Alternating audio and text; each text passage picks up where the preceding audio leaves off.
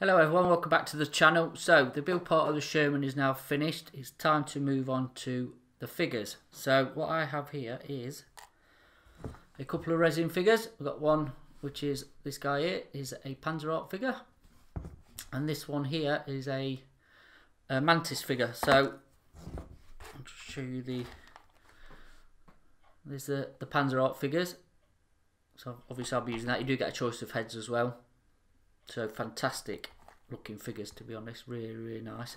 And then this is the Mantis miniatures one. So again, nicely sculpted figure. Got his gun here, as you can see. I'll attach that later and add a strap, so just put that somewhere safe before I lose it. So as you can see, I've already assembled them. Bit of clean up, bit of obviously black Widow super glue just to glue the arms on and the heads in place and get the positions right. So next step is, I've got a feeling I'm going to have to do a bit of seam work on here, but I'm going to give them a coat of primer. Okay, so probably just going to use a coat of grey primer, and then we're going to be painting them in Gen 3 AK, as I did with the German figure that I painted in another video series. So we'll see how they go. I'm going to add some more figures to this because there is a base as well that I'm going to make, and it's going to be populated with a few more. But just use these two as an example, or probably just one of them. We'll see how it goes. Don't want to bore you to death with it, but yeah. So we'll just use these as a bit of an example of painting, obviously US World War II uniform. So. Alright, so without further ado, I'll go and get some primer on these guys, and then we'll come back and we will start the painting process. So get these two a coat of primer, alright, usual black undercoat and then a white highlight, so just to bring out the details. See if there's any flaws. Got a couple of bits of filling to do on this guy's arms joins. There's a little bit of a gap, nothing much. Tiny little bit of putty will do that, just to sharpen them joins back up. The Panzer Art guy fitted absolutely perfect. He's absolutely bang on. Really nice detail, really nice sculpt. Plan is, what I'm going to do is, got this Gen 3 figure set, so I'm going to give them a go.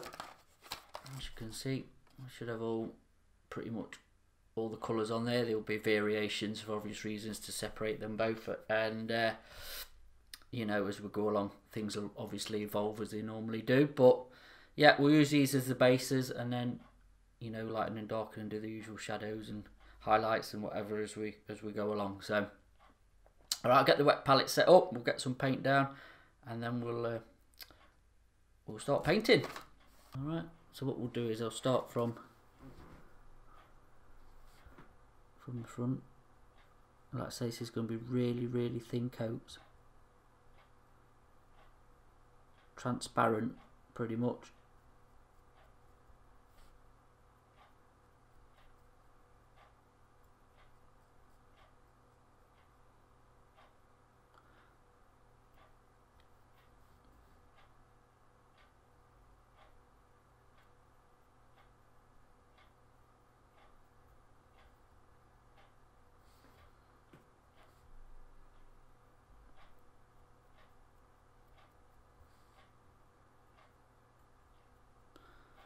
Don't want to, when working with acrylics, put it on in a big heavy coat. Nice thin coats, just build it up gradually, and you'll get better transitions from light to dark. Plus you won't get this horrible build up that you get with acrylics when they're too thick.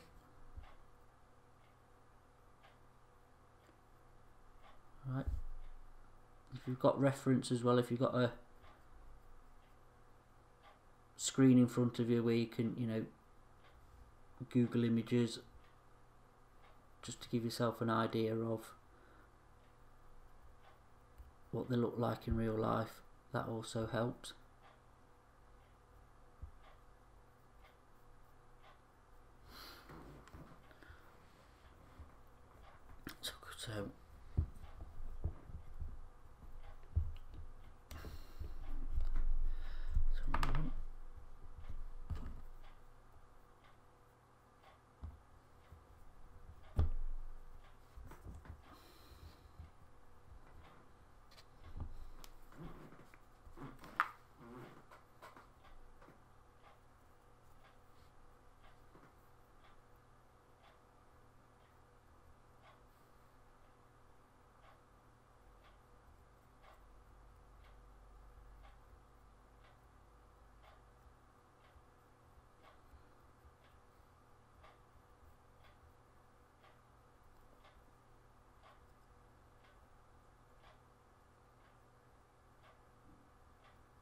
the thing as well to try and do is actually try and keep within the lines. So if you're painting the jacket, paint the jacket, you know,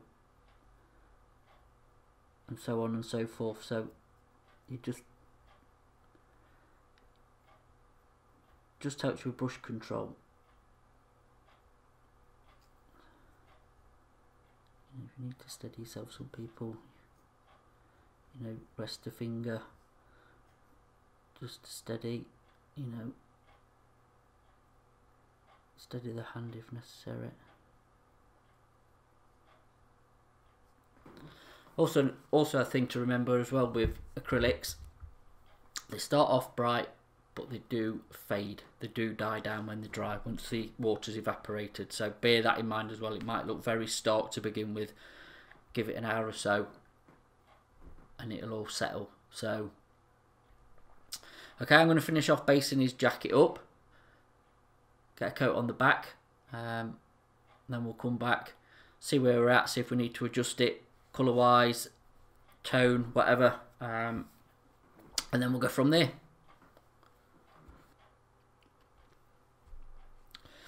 So the first coat's dried off, as you can see. Now, just assessing it, I'm not overly happy with this colour. I think it's a bit much, a bit loud, I think. So what I've done is on my palette, which I ain't got a shot, I've just put a bit of light rubber on, which is kind of a lightish brown colour. I've then just chucked that into the mix, which then gives us a bit more of a dulled down colour, I suppose, if you want to call it that. All I've done is, look, I've just give it a rough coat on the back. I'm going to give the front coat, the front of the jacket a coat now. So again, thin coats. Just build it up gradually again.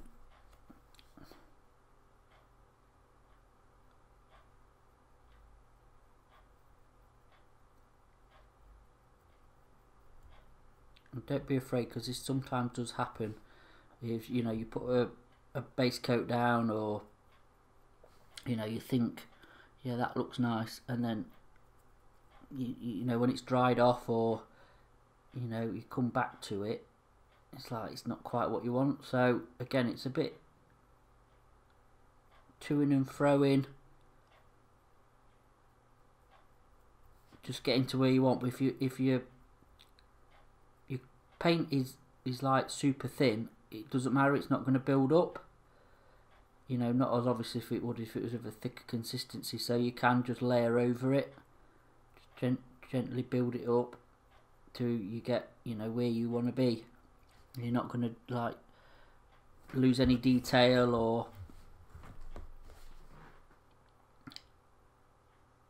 you know, obscure anything because you've got two thicker coats of paint on. So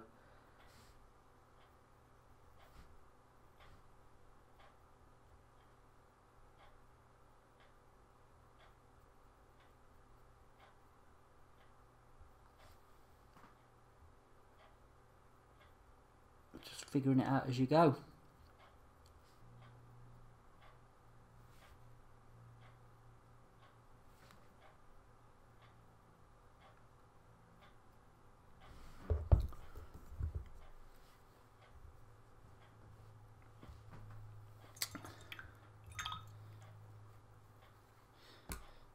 Super. Right, let that dry off. We'll come back. We'll start doing some highlighting. So base coat's dry. What we're going to do now is just sketch in some highlights. Okay, so I'll just quickly bring the palette back in. So there's a mid-tone, which we've now gone over from the original. I've started to highlight it a little bit on the back. I just wanted to just start sketching. As you can see, I mean, it's not really covered, but you can see where I'm going with this, just to sketch in where the light's going to catch. Okay, so obviously on the shoulders, and then on, you know, on these creases that are sticking out. So we're just sort of sketching in just basic highlights at the minute, and then we'll move on once we've sort of got the map down, I suppose you want to call it that. So just going back to the palette, what I've done is a good highlight colour, I suppose, or lightning colour is a flesh tone. So what I've done is just with this rust colour, a touch of white and a tiny bit of the ochre, is just make a bit of a flesh colour, a peachy colour if you want to call it that. Didn't necessarily warm it up with a dab of orange, or just kill it a little bit with a tiny, and I mean tiny because blue's very strong, but a tiny bit of blue if you want to desaturate it. But basically with these three colours here, and probably if you had yellow on the palette, you could make every fresh colour go in, I think, you know. Instead of, you know, if you want to go down the route of mixing your own flesh tones, blah de blah. They're ideal colours anyway, or them in them tones. You know, you can do most things with them.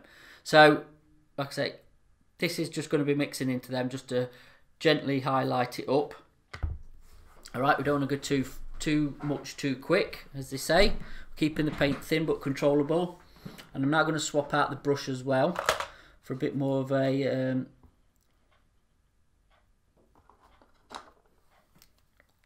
move back to my trusty old Winsor & Newton number 2, series 7. Nice pointy tip. Pick out where we want to highlight. Okay, so obviously on these collars, I can't stress enough as well, don't forget that acrylics don't dry the same as you put them on. I'll keep saying it and saying it.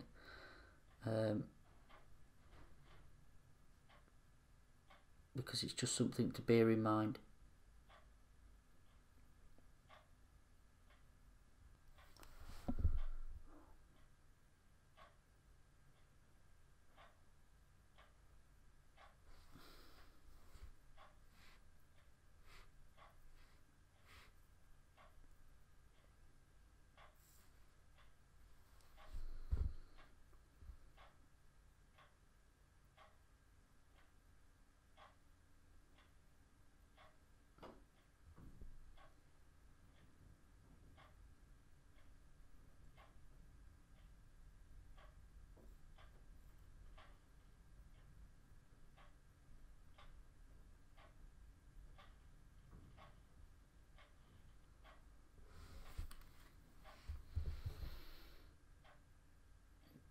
Right, so because we're sketching in the highlights, what I'll do is just carry on with this, sketch them in. We'll come back and then we'll have a look where we're at with that. What we need to adjust, what we need to go back and touch up. Like I say, again, something I've said before and I'll say it again. It's, for me personally, other people might be different, but I like to just go backwards and forwards, just to get where I need to be. So I just find it quite therapeutic painting, especially painting figures, just learning how to do it, learning new techniques, things like that. So as you can see, the highlights are now starting to appear as if out of nowhere. So what you can do, you can just keep working on them till you're comfortable with how, you know, bright, high, stand out you want them to be. Alright, so all I've been doing is just adding that flesh tone to the base mix, just to make them pop out some more. Again, just doing it on the shoulders. So if you know, also a bit of advice, because I obviously use an Optivisor, is think of the scale. Alright, so when it's under the Optivisor, sometimes it can look a bit rough, I think would be a polite way of looking at it. Just take your Optivisor off and put it at normal eye, you know, distance, okay? So where you would normally look at it. But you've got to think, you know, this being a small figure, you want to exaggerate the features to make it stand out. I think that's sort of the trick. It's like, you know, pantomime makeup, I suppose, or theatre makeup, if you want to call it that, whatever, where it's just, you know, where this is going to be on the scene. You're going to be viewing it at what, 6 foot, 5 foot, 4 foot, whatever, however far away you are viewing it from. So that's sort of the perspective you need to be looking at. So, but as you can see, the highlights are starting to, you know, now you get a bit of definition between the shadows and the highlights and the, you know, and the clothing in general. So I'm going to carry on just blocking in, I suppose.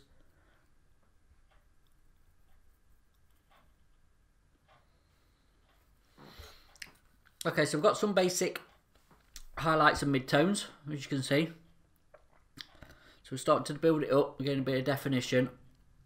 Just what I've done off camera is just a quick sort of pass with the shadows. Just to get a feel for myself really of where I want to go with it in the colour. So basically what I've just done is take the base colour and just add a touch of black. Okay, darken it off just a smidge. Again, you want to build it up. You don't want to go too hard too soon. You just want a gentle transition, just to put the shadows in. Also, you want to sort of where the pockets are, where his zip is, where the sleeves are separated from the rest of the jacket. Is outline them, outline under the collars. What you're doing is adding separation to the parts, okay, around the back of his collar. So you're doing like a bit of a drop shadow, or if you're an armour modeler, kind of a pin wash, I suppose, is another way you want to put it. Just to add separation, just to separate stuff. Also as well, rule of thumb, excuse me, with where there's a highlight, put in a shadow, or at least something darker, because that's where it pops. Okay.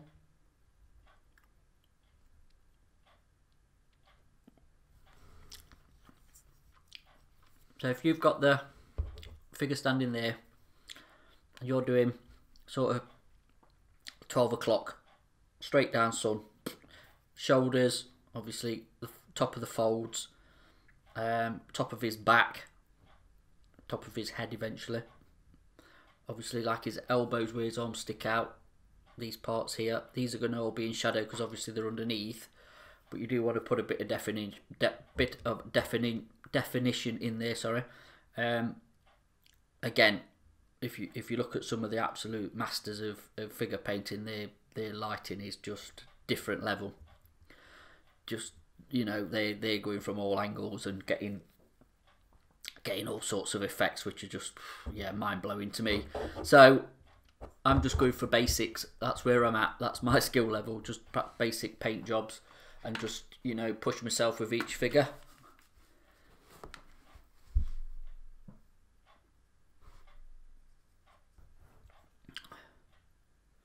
So as you can see, we've laid down the basics for the jacket. So what I'm going to do is take it, bear in mind obviously like I keep saying about them fading back, I'm going to just now move on to another part of his uniform. So I'll probably paint the trousers next, and then we'll move on to the flesh tones, and then at the end we'll come back and then just re-highlight, re-shadow, you know, paint his insignia, things like that when we're all done. So pants next, as they say over in the States, or trousers if you're in the UK. Pick out the colour, same sort of, obviously same sort of procedure if we've painted the jacket, but obviously we're going for, you know, a lighter green. I think they were a very faded green. I'll have a look, do my reference searches. So yeah, thanks for watching this one on the jacket, and so we'll just follow up with his trousers. It's time to now move on to the flesh parts. So as you can see, all the uniform is done. A touch up, let's just bring the camera in a smidge. You can see. So I've done his leather boots, his spats, and I said painted his old holster and belt before. So just painted his shirt as well off cam. It's just sort of a khaki greeny colour. So we're going to move on to the flesh tone. So I'm going to go a bit different for this. So as you can see with my palette, I've laid out the colours what I'm going to potentially need. So we'll have a quick run through of what we've got. So Panzer Aces Yellow Rust. Okay, so we're going to shy away from the standard sort of flesh sets that you get. So Yellow Rust is going to be one. The one next to it is an orange colour. This is just the game colour, extra opaque orange, but again, an orange colour would do for that. We've then got Stencil, which is an off-white colour next to that. And then last but not least, on that side of the palette, we've got a German Camo Beige, which is obviously sort of a greeny colour. Alright, and then this side we've got again one of the game colours, which is the Violet. We've got just a flat blue and just matte black. Alright, so they're the main colours I've got on the palette. I'm also going to keep my glazed medium handy, and also got a little drop of bottle of water here, but the palette's quite wet, so hopefully we're not going to need that. So again, initial sort of flesh base is what we're going for, and to be honest with you, the rust colour as is not a bad colour. So okay, I'm keeping it thin, a little bit on there, and then I'm going to add just a tiny drop of blue just to desaturate it too much. It'll probably take it a bit far, but we'll bring that back. Okay, blue's strong, so you don't need a lot of it. Right, this is similar to what I did with the German figure video.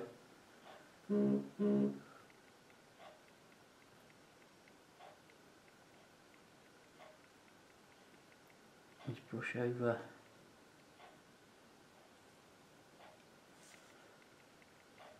a very transparent sort of base coat over his face, into his hairline, into his ears.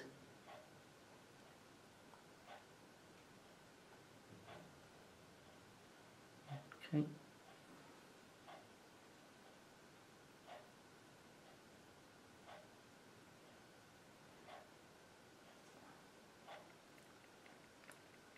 His chin.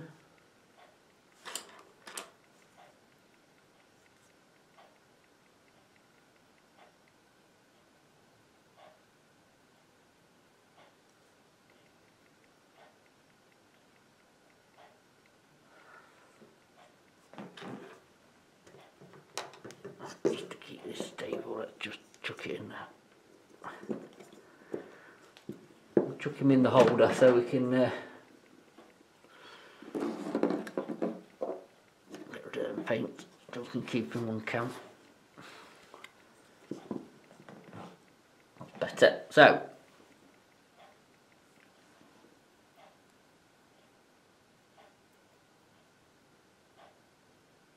controlled strokes.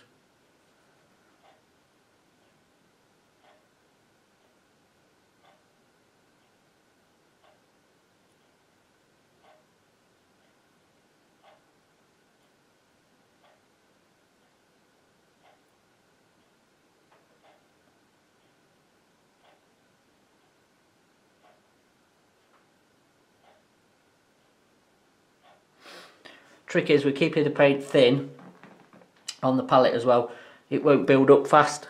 You won't get that really thick looking paint. It's easier to sort of control, I suppose. Get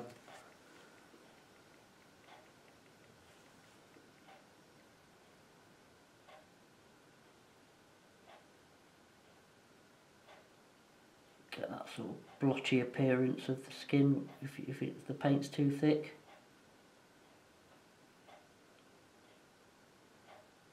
And so the glazed medium as well, just because it is thinner, we'll just keep the pigment together.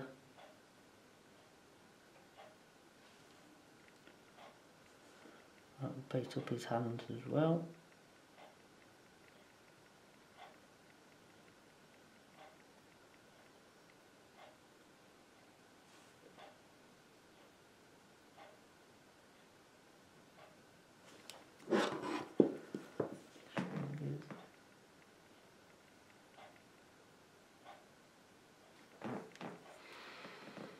Okay, so what we'll do is do the back of his neck. Any bits that I can't see why I'm doing it on cam. We'll come back, start adding some highlights.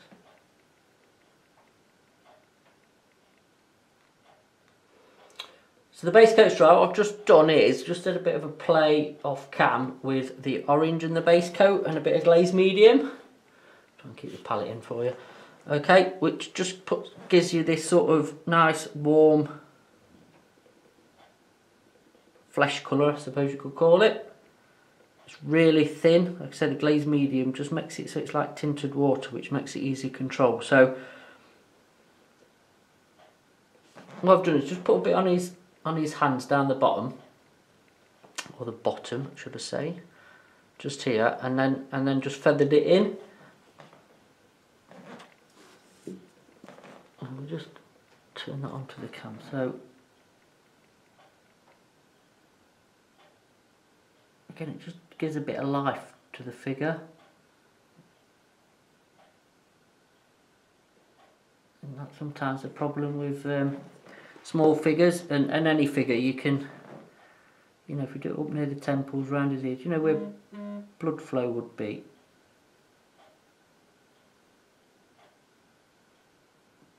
Right round under his cheekbones as well, so we can get that on camera for you. A bit close. Let's try that. So just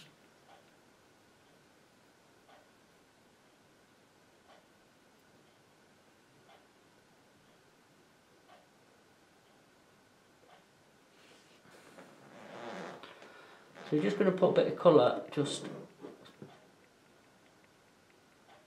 where it naturally be. You know, inside of his nose as well, because obviously let's try and keep this. Try and keep him on camera.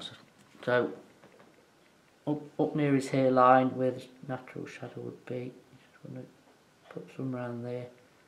I'll actually put some under his eyes as well, down the bridge of his nose, under his chin. Again, you're going to go over this, so it's not like if you make a mess of it, you can't tidy it up.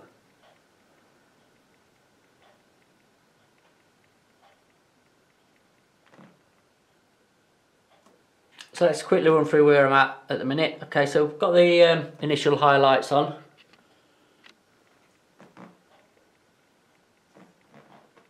So we're just starting to bring out the detail in his face. Also, what I've done, just to see on this side, as you can see, there's sort of the bluey grey colour. So we've just started to block in a bit of colour on his beard, and also around the back of his head where his head's shaved. He's struggling to focus. Okay. And also, as you can see on his cheeks, I've added a little bit of colour now. All that was mixing the orange. Pull out of it. Okay. The orange with a little bit of purple. So we've kind of got this colour. Alright, it's more orange than purple, obviously, but I'm trying to make everybody see it. We're zooming in and out. But sort of this sort of colour, which is a nice shadow colour as well. So you can just start to, might be better there, look.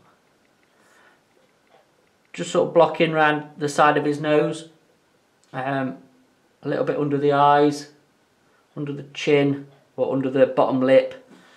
Okay, and then put a bit of colour back round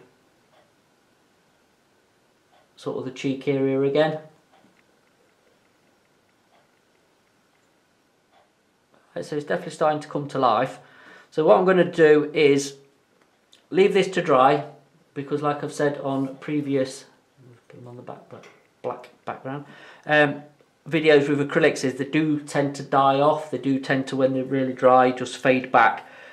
So probably going to have to just touch in and bring out back these highlights. They're going to go sink back loads in the course of the next sort of 24 hours. After that, then we can go back in, finish off this side of the face with the shadows that I started on that side. Alright, we'll show you that, how to do that, and then obviously we're going to paint his hair in as well.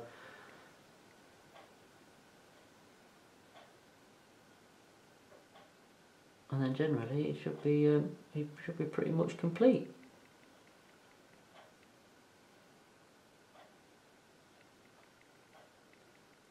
Yeah, not looking too bad. So okay, we'll see you. I'll see you when the paint's dry. Like I say, the paint's fully gone off, and we'll come back and we'll get it finished off. We'll get this face finished off. So what I'm going to do is add a bit of sort of the stubble, which for this I'm just going to use a real light blue grey, really thin. Again, I've thinned it with the glaze medium, which will just keep it all together. So again, just like sort of dots and dashes, if you want to call it that.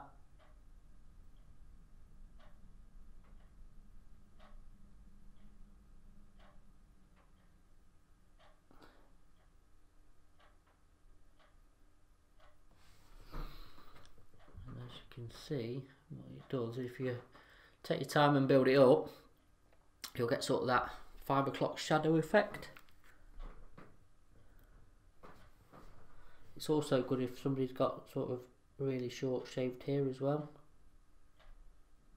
So again, if you go up into the hairline,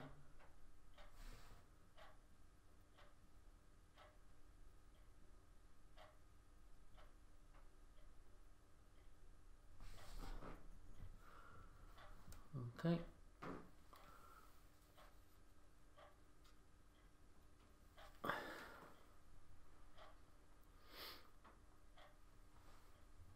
So that gives that a nice effect. So as you can see, it's now got a bit of colour. I've already done that side, so as you can see, his 5 o'clock shadows there as well. So next up, I'm going to paint his hair, do any final touch-ups, and touch up his badges and stuff, and this figure's done. Just pop that out a bit. So yeah, it just adds a bit of another dimension when you're painting your figures. Just add a bit of colour to them. They don't look so washed out, look a bit more alive.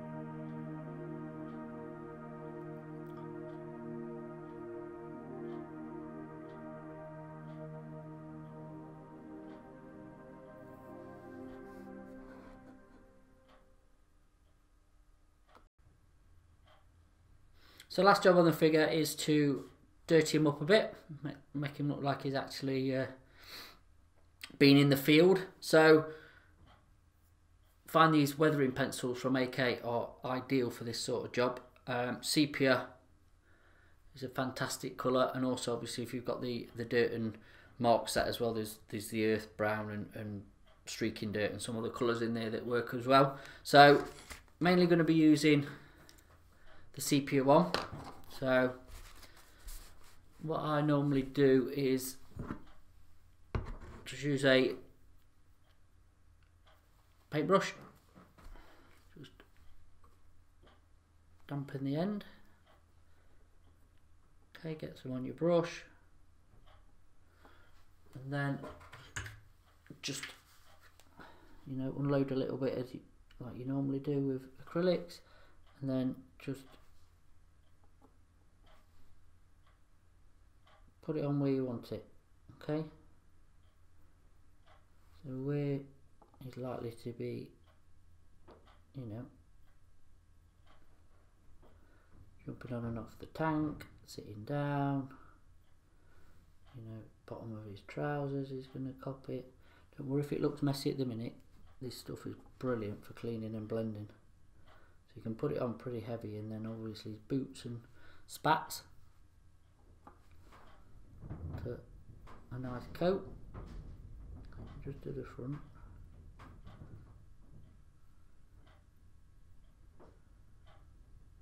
Okay. This will just take a little bit to dry off.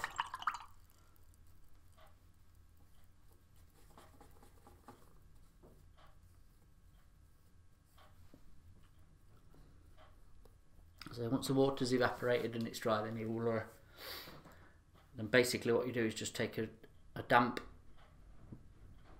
brush, same one I've just been using, just unload it so it's just barely got any moisture in it, and then just manipulate it like you would with a wash or a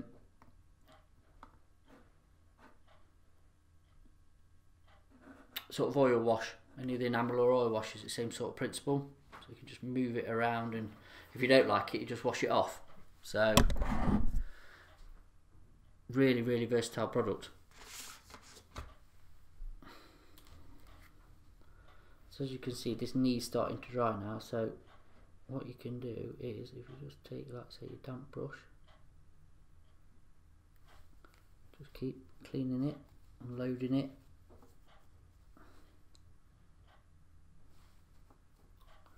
And just reactivate the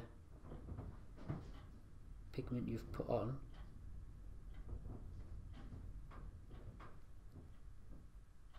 Okay. And as you can see, you're just going to get some nice staining there on his knees where he's been kneeling, or, you know. And this stuff really doesn't take long to sort of evaporate, the water to evaporate out of it. So. And what it's also good for as well is just making a bit of a filter.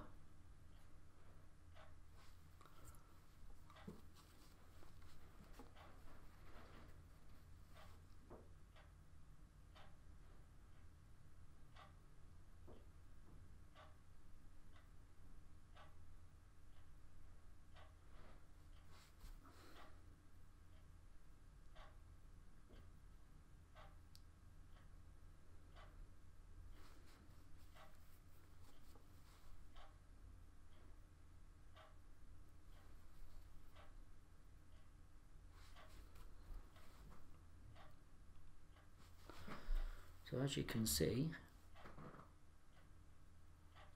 he's just starting to obviously have a bit of wear and tear on his trousers. So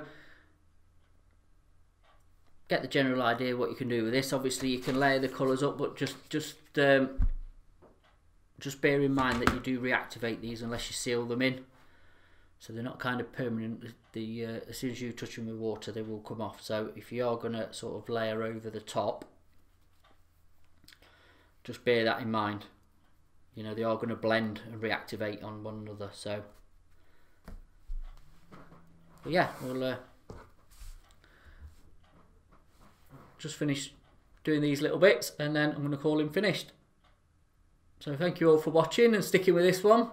I hope you might have learned something or picked something up, or perhaps not. But anyway, we'll see you in the next one, which is going to be the final base for the Sherman and the figures. So see you again soon.